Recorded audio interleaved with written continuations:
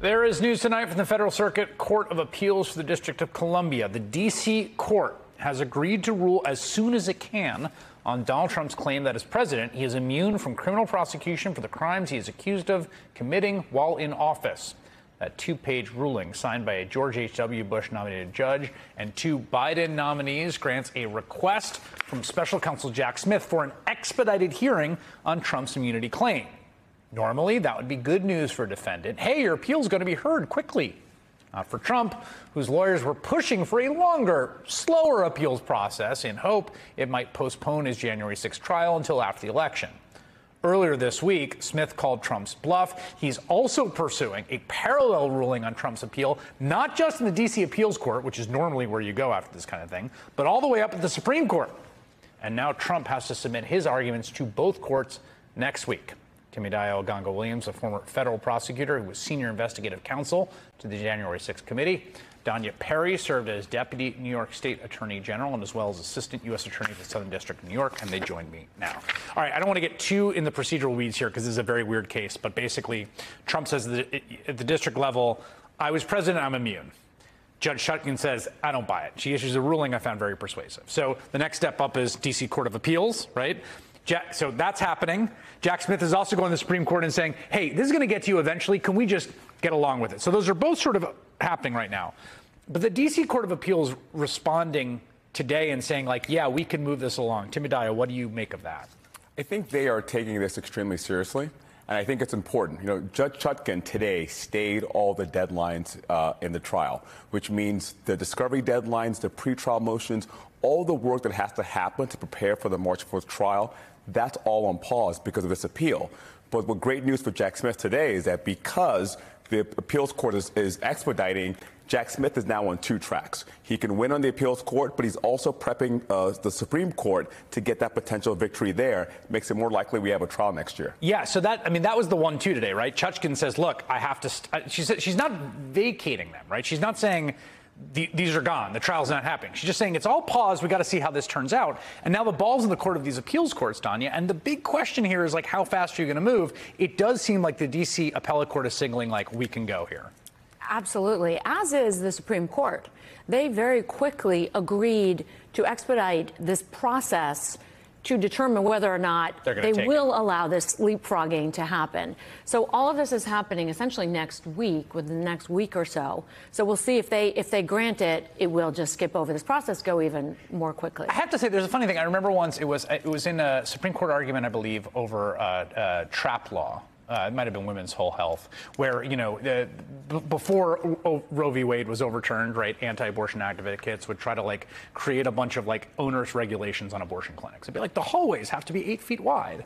And I remember this moment in Justice Kagan being like, do we have to pretend that you guys actually care about this here? Like, we know what you're there to do. And I remember it's like, I loved it so much, right? Because there's such a degree of law where, like, you're sort of presuming good faith.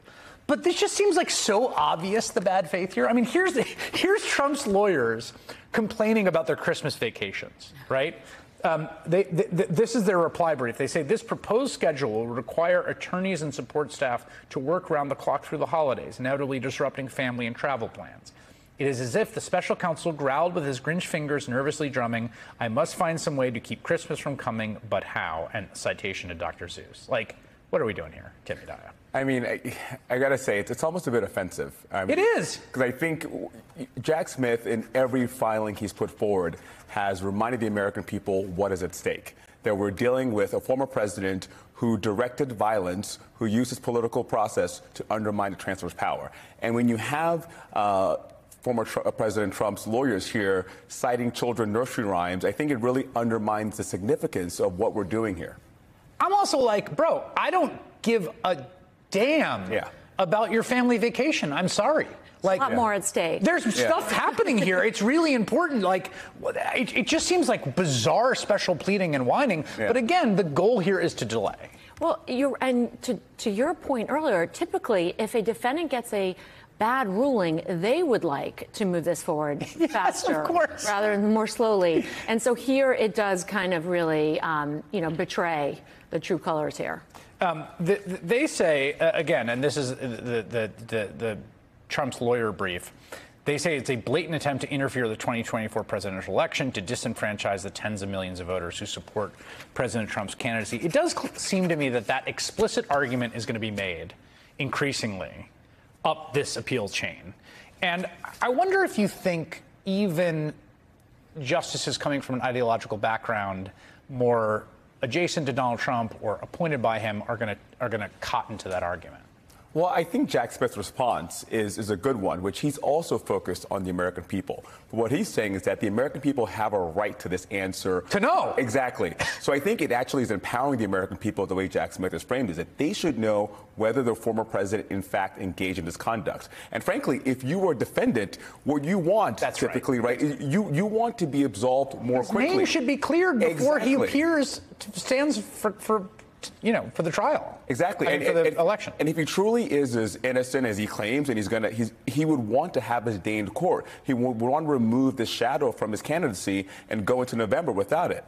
So what are the things you're looking for, again, because it's all this weird timing game, right? I mean, the actual outcome matters, although I think that the argument for immunity is so thin that maybe you guys disagree with me, but I don't think anyone's... We're on the same page. Yeah, like it's a ludicrous argument, honestly. That what are you looking for next week as these deadlines start to come in, like what we're going to see happen? I mean, it's going to play. I mean, we'll see. There's a little bit of play, right? There's the Supreme Court is getting briefs on the 20th. Yep. Right, and then we have the 23rd for the Court of Appeals. So it's possible the Supreme Court could rule more quickly and then bypass the Court of Appeals. We know what the arguments are. Jack Smith said in his papers for the expedited appeal, we already know what the arguments, and maybe, too bad, so sad if it bumps into your holiday plans, but this is largely briefed already. Yes. There's not going to be any new arguments. And so I don't think there's going to be any real surprises, and we'll see, there's plenty of precedent. Although it is a unique context, right? Can a former president be prosecuted criminally? There's a lot of precedent in favor of, affirming that ruling. Lisa Rubin, my colleague here at MSNBC, who covers legal affairs for us, made the point. She said, the Supreme Court, to give one example, can move quickly when it wants to. And she talked about Bush v. Gore, right? I mean, Bush v. Gore was like all of a sudden they just swooped in. They're like, stop counting. We're going to look at this at expedited review, which is to say this is all volitional at some level. Yeah, for sure. I mean, the Supreme Court is fully in control here.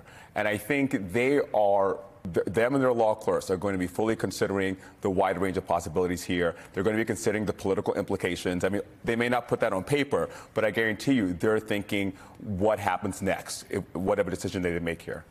Okay. I want to ask you one more question, but I'm going to save it for next time. Okay. All right? It's a little bit of a procedural one, but it's thinking about it. Timmy Dial, Gonga Williams, Tanya Perry, thank you both.